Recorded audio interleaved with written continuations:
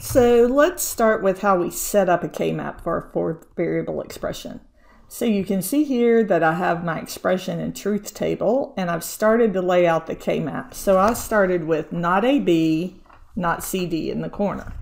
So as I move both across and down, I can only change one term.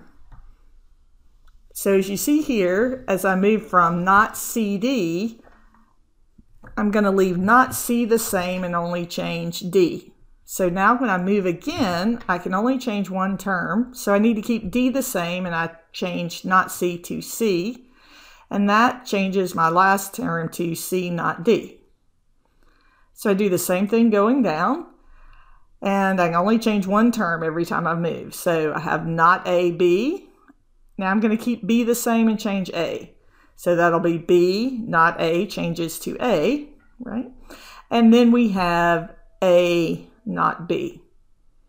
Now, one of the important things to do is to check and to be sure as I move from the last to the first, only one term changes.